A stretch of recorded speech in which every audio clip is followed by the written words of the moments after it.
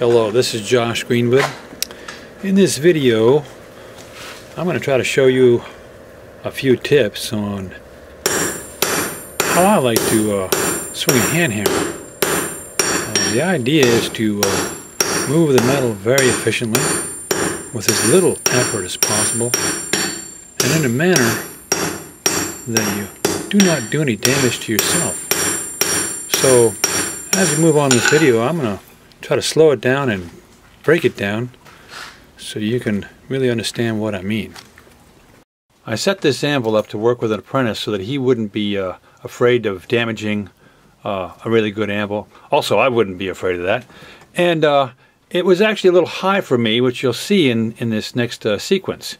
Now, please notice the very long handle on the very kind of lightweight hammer. The hammer weighs about 2 pounds. This is a hammer I made about 35 years ago out of a truck axle.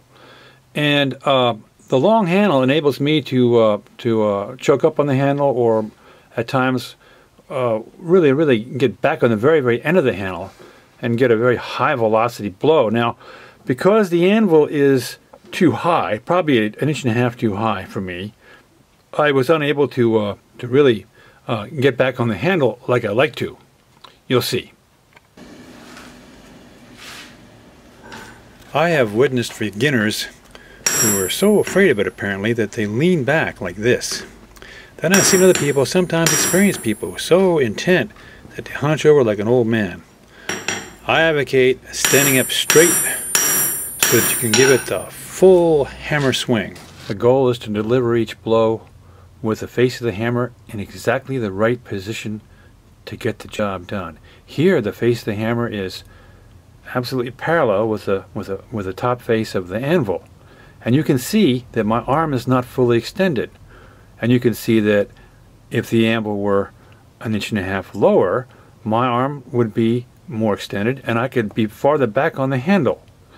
But that doesn't matter, because regardless of how high the anvil is or how high the piece of work is, you adjust the length of your the degree to which you extend your arm so that the face of the hammer is in exactly the right position to do the work.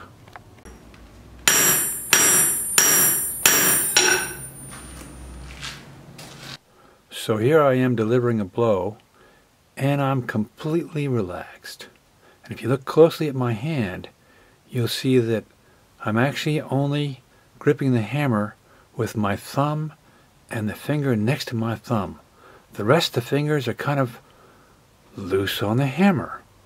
This is the key to the whole deal.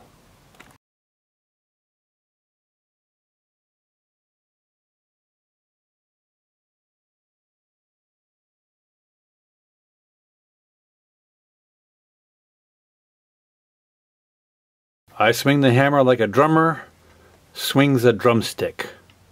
The hammer bounces freely off the work, and I don't get any shock from the blow. The hammer comes up and it flops back in my hand, so that there's relatively little motion of the hand, but a lot of motion from the hammer. The more motion from the hammer, the more velocity and the more work you get done.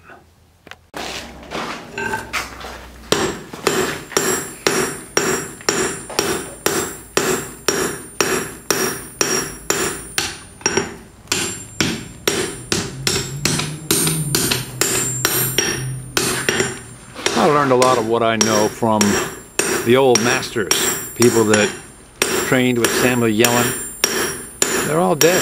They're all gone. On top of what I learned from them, I invented or created a lot of the ways I do things and so forth. And this little video is a glimpse of a project that we'd really like to do, which is to make a video on basic hand hammering, which is, after 40 years, still one of the most complex and fascinating things I've ever studied. The problem is I don't know if anybody's interested in a video like this, and so this video is presented to you as the beginning of a conversation. The people out there really want to see something like this, and if so, maybe I should go ahead and do it.